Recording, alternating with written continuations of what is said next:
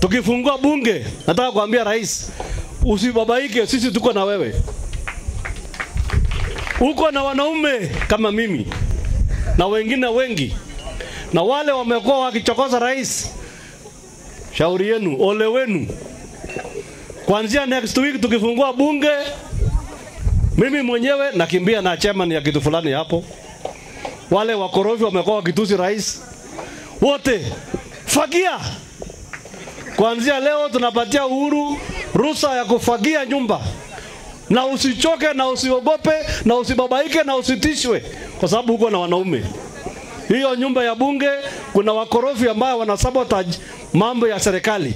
Kuanzia next week tukirudi, House Business Committee tunabadilisha, Government Whip tunabadilisha, Chairman ya committee tunabadilisha, Leader of Majority tunabadilisha, katika Senate na katika National Assembly wote tunafagia.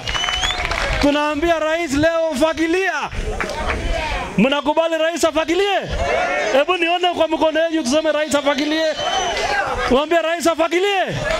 Fagilia chafu yote, waende wakatengeneze serikali yao wengine huko. Tukisema tunasema tunabadilisha katiba kupitia BBI, wanakuja kungere rais ngang. Kwani mlikuwa mnafikiri nyinyi ni nani? Sasa endeni hiyo mkutano yenu na Guru, na mjaribu kuja yetu ya Kitui na zingine ambazo tumezipanga. Sisi tumeamua ni vita mbele. Hiyo maneno yenu ya kubembele sana hapa, hiyo story ya kubembele sana sio mwaka huu wa 2020. 2020 ni mwaka wa kuambiana ukweli. Ni mwaka wa kusema ukweli. Na jamii yangu ya Kalenjins, tukianzia hapa Pokot, jamii yangu ya Kalenjins, nataka niwaambie leo, someni rada.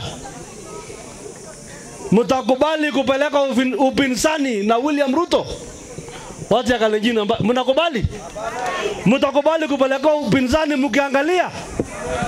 Mtakubali kupeleka upinzani mkiona? Vuteni aerial. Kuanzia leo watu wavute aerial. Kama kulikuwa na deni, tulikuwa na Wakikuyu na Mheshimiwa Kenyatta, haikuwa deni ya William Ruto. Ni deni ya Kalenjins.